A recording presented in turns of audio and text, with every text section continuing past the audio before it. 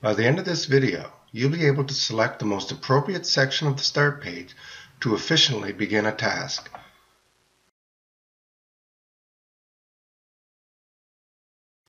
Here's the situation. You're the new administrative assistant at a large K-8 school. You sign into PowerSchool for the first time and wonder where to start. You need to be able to select the appropriate section of the start page to initiate a task. You understand that, with a little time and experience with the system, things will become easier. So, where do you begin? The PowerSchool start page serves as the central point from which you begin any PowerSchool session. This page consists of four main areas: the header, the navigation bar, the main page, and the main menu. Let's begin by looking at the header. The header appears at the top of PowerSchool and remains there as you navigate from page to page. You have the option to hide the header by clicking the arrow shown here. My recommendation would be to always have the header showing so that you can quickly access the fields found within it. On the left side, you see the PowerSchool logo. If you navigate away from this page to do a task like, say, checking a teacher's schedule, for example, then clicking on this logo will always bring you back to the start page. Looking at the right side of the header, you will see several other fields. Beside the word Welcome will be the name of the person signed in and the current user. The online help icon is located next to your name, and it is important to remember that help is only a click away. The PowerSchool help features are very informative and provide information relative to the page you're working on. Here's the help information for the start page, for example. If you navigate away to another page, again, let's go to Teacher Schedules, and you click Help, you see that a help menu for that page is available and at your fingertips. To return to the start page, click on the PowerSchool logo. To sign out of PowerSchool, simply click here. This will log you out and return you to the sign-in page. Beside the word School, your current school should be listed and automatically populates when you sign in. Lastly, beside Term, you should see listed the current school term that you are working in. If for some reason you want to work in another term or year, click on Term, click on the drop-down, and you can choose the desired term from the drop-down menu. Whenever you click on Term, a green check mark will appear beside the window. Click this to quickly verify the number of school days in the selected term. This is something that may come in handy for you down the road. So far, so good. You're now familiar with the header and your confidence is building. Now, let's move on to the navigation bar.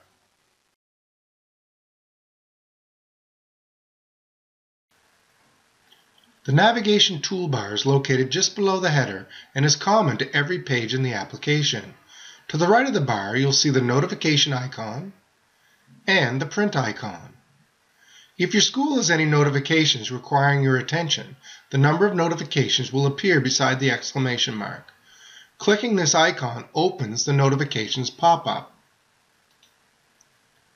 The password security notification is always available and allows you to verify when you last signed in. This information could alert you to any unusual account activity. Beside the notification button is the print key. Clicking this button will allow you to print a printer-friendly version of the current page you are viewing.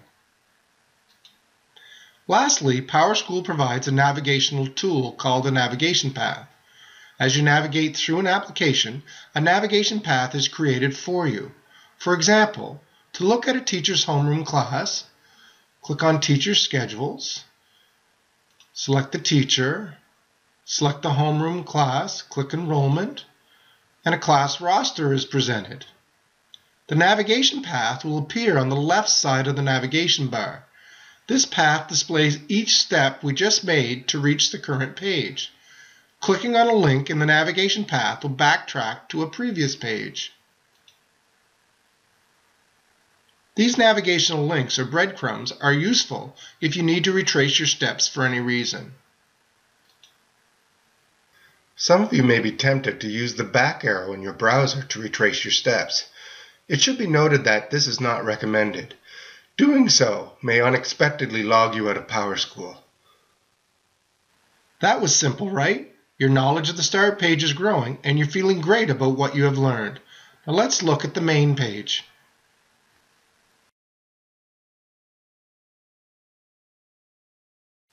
The main page is located in the center and is primarily used to perform various searches.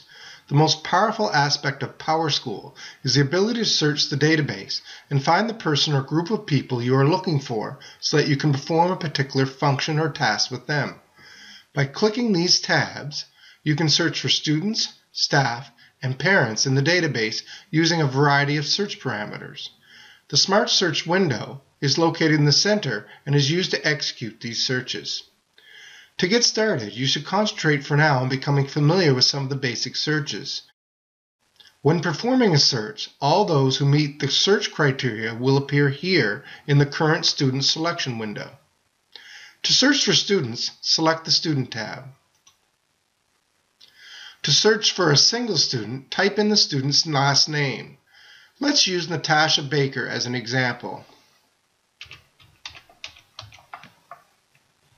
Notice that all students with the last name Baker are found. Selecting Natasha will bring you directly to her student record.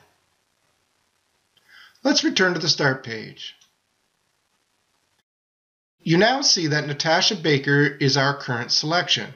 Now, here are some other quick and useful searches. Clicking on any letter here will bring up all students in the school whose last name begins with that letter. Clicking B brings up all students' last name B.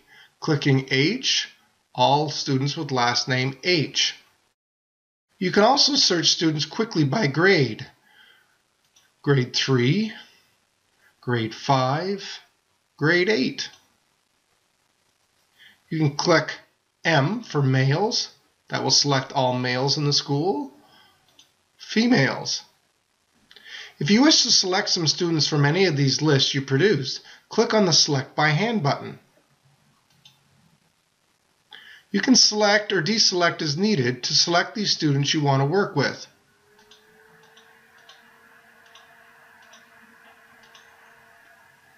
Clicking Update Selection will select those students only.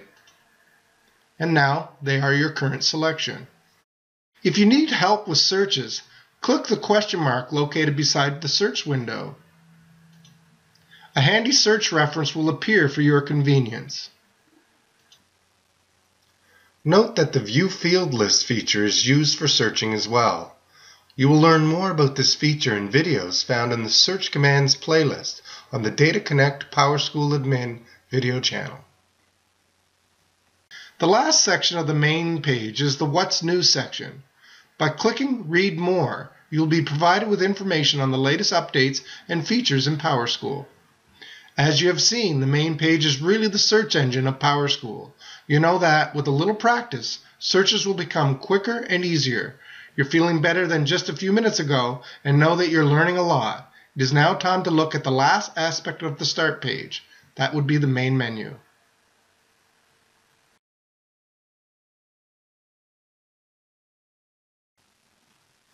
The main menu is located to the left side of the page. Just like the header, you have the ability to hide this menu by clicking on this arrow. I would recommend that this menu always remain visible as you will access it often throughout the day. Here's a brief overview of each menu item. Starting from the top, you see several functions listed. Clicking Attendance will access the Attendance menu, where you can perform a variety of attendance procedures. For example, the Power Teacher Attendance Report can be used to verify that all teachers have submitted their homeroom attendance. This would be useful to run when you want to verify that all students are accounted for early in the school day, especially for your Safe Arrival program. Click Daily Bulletin to view any important bulletins that you should be made aware of. Clicking Enrollment Summary will provide you with a report showing current enrollments, male and female, by grade level. Clicking on the blue number for males or the pink number for females will bring up a list of those students and allow you to select them if needed.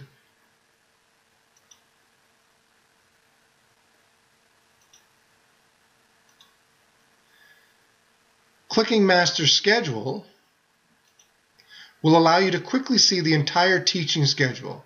This is currently in List View. Scrolling to the bottom of the schedule and clicking Show Preferences will allow you to change your viewing preferences as needed.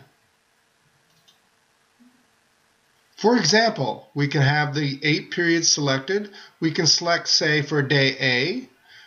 We can select all rooms, all teachers. We can sort by teachers.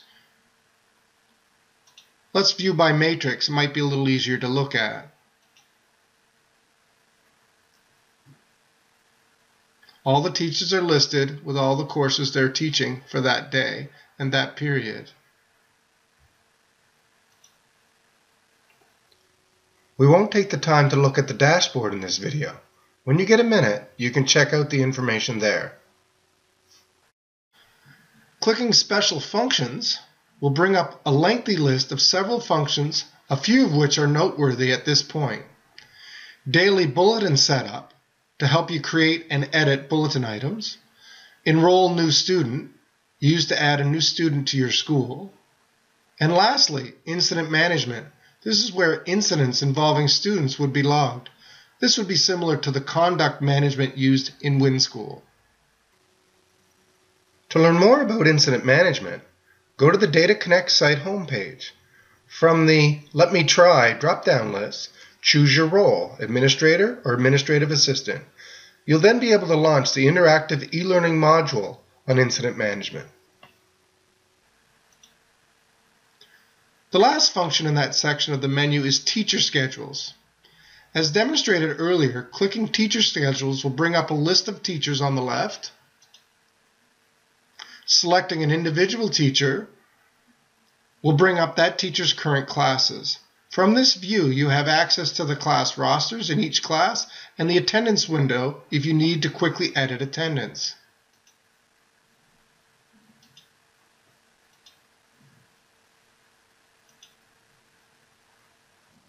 The next section of the main menu is the Reports section. Clicking on System Reports brings up a list of reports, many of which you will learn to use as you get comfortable with the system. Because you are new to PowerSchool, knowing about the New Brunswick Reports tab is a better option at this point. Click on New Brunswick Reports. These are useful reports that have been created by EECD, and most are used in all schools. Here are a few that are noteworthy. Safe Arrival. This provides a list of students who are absent along with parental contact information. Detailed Behavior. This provides a summary of incident behaviors, actions, and those involved. Medical Alerts Listing. This provides names of students with medical conditions and details. And lastly, Report Cards for various levels. Report Works is not applicable at this time, so you need not to worry about it. The next section of the main menu is the People section.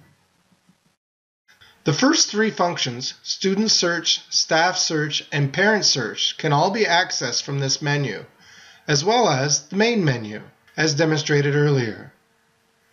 Next is Enroll New Students. This will open up a menu to help register a child in your school. For this Getting Started video, let's now jump to Setup.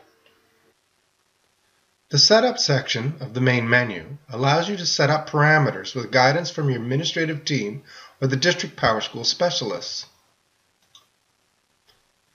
School Setup is where, for example, you would adjust the school calendar or make adjustments to bell schedules,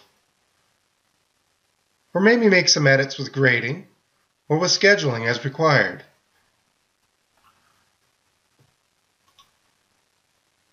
As for the system setup, we'll skip this as it goes beyond the scope of this introductory video. Clicking Personalize will access the Personalize menu. The only function that you will be using here is the interface function. Notice that you see the Smart Search Options menu. To learn more about the two Smart Search options, visit the Data Connect YouTube playlist entitled PowerSchool Admin Getting Started. You are only a click away from any help you may need. The last part of the main menu is the Applications section. The only application at this stage that you may use is the PT Administrator. PT Administrator gives you access to Gradebook and is used for grading and report card applications as required. Your orientation is complete and your confidence is growing. Now you're ready to take on the task of the day. Congratulations! You've been able to select the most appropriate section of the Start page to efficiently begin a task. You're now feeling better about PowerSchool.